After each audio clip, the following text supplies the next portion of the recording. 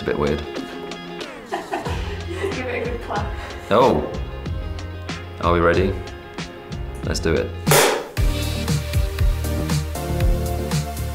Expectation is a multi-genre production company that I set up with my partner Peter Fincham in 2017. We entered a competitive market with a lot of indies out there making great programs.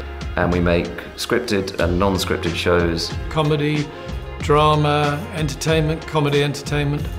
So after I left a sort of a corporate job, I suppose you'd call it, both Peter and I got together and thought it might be fun to set up an indie. I'd known Tim Hincks for a good number of years, generally in a relationship where I was commissioning programs and he was making them.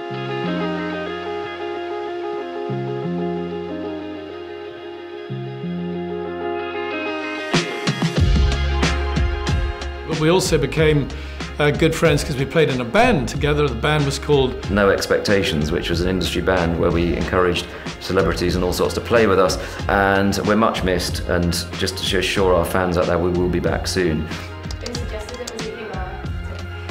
Oh, I don't know. I don't know who actually suggested it between the two of us. We work hand in glove. We speak with one voice, so I reckon we just agreed it together. There's a Rolling Stones song called No Expectations on their excellent Beggar's Banquet album that we loved. I think it was Peter's idea to call the company Expectation, but I was immediately in. Tim gave you credit. All right, it's funny. The truth is I suggested it, but I don't want to take credit because Tim and I, it's all the two of us together. He was at Endemol, or Endemol Shine as it had recently become, as a sort of worldwide creative head. I was the director of television at ITV, and purely by coincidence, we had a breakfast together one day, and a kind of routine thing to do. And I said, Peter, you're a friend, and so I don't think I can really pitch you any shows today without telling you the truth. I could, I know you too well. I've just resigned, and so my life's about to change hugely. And Peter said, well, that's really weird, because so did I. And Peter said, what are you going to do next? And I said, which was the truth, I've no idea. I just know that it's time to leave, but I've no idea. And he said, well, what about we did something together? We were both leaving large organizations because, we'd done this before, that what this is all about is the people and the people who get involved, and then the ideas that you have.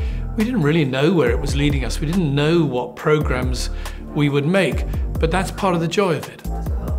How important are mentors? I think mentors are important. I think one of the things that I feel is I was really lucky to have a boss, my first boss, who was just incredibly even-handed and thoughtful and helpful. And so one of the things I'd say, and I know this is really hard, particularly when you're starting off, is almost choose your boss carefully. If you can, find yourself in a place that gets you, that encourages you, and that nurtures you. It's always good to try and listen out and gravitate towards those people that you think will bring out what you are. Stick to those people and learn everything you can from them. I think the independent sector, the independent production sector, it's very competitive, but always I've found that independent companies have an awful lot in common with each other. It's a very friendly rivalry. Collaboration is incredibly important, but also the point about the creative process is you've got to push your own thing and champion it. So finding the balance between collaboration and sheer cold-hearted ambition is the key. Don't be put off by anybody who says you can't start your own company, the whole sector is consolidated into a few super indies, you're too late to the party.